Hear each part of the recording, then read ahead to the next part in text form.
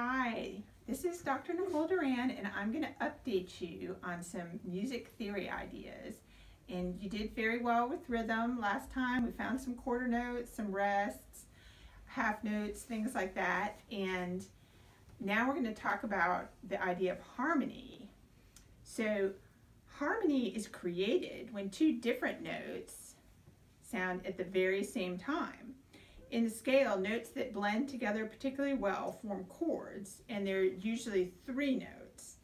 Now the scale is that group of notes that goes all the way up and down: do, re, mi, fa, so, la, ti, do. All those notes going from do to do is the scale. And the most common chord you hear within the key of those scales is called the tonic chord. That's spelled T-O-N-I-C. That's going to have your home note, your do, the 3rd scale degree, mi, and the 5th scale degree, so.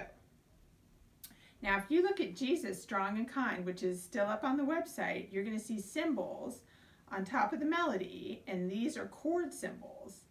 20 of those chord symbols are for the tonic chord. Go ahead and count them up. And it's just going to have the letter C written there. But you don't just play a C. You play a C, an E, and a G on the piano. And if you wanted to harmonize with your voice, you could choose between a C, an E, or G.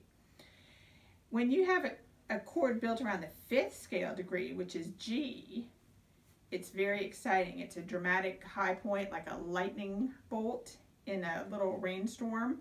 And I'm going to do a couple musical examples of harmony next. One is going to be a round. You probably have sung rounds in school or with your family. And that doesn't have a real dominant chord in it, and it sounds kind of mellow.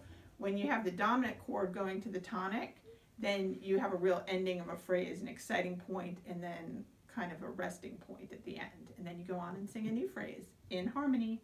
All right. Hope you guys enjoyed it. Here's the music examples now. The other one that I have out of Jesus, Strong and Kind, and Marianne will sing it with me. So it's right there in verse 1 and 2. And it's starting on the dominant. Jesus said that if I thirst, I should come to him. And it's right there where we say, come. That's like the lightning bolt. And then the storm settles down. Okay. And that had the dominant chord, a very important harmony chord. And then the last thing we're going to do is one more round. And then I'm going to have an activity for you guys. Okay. Did you want to start this one, Danielle? Twinkle, twinkle, little star.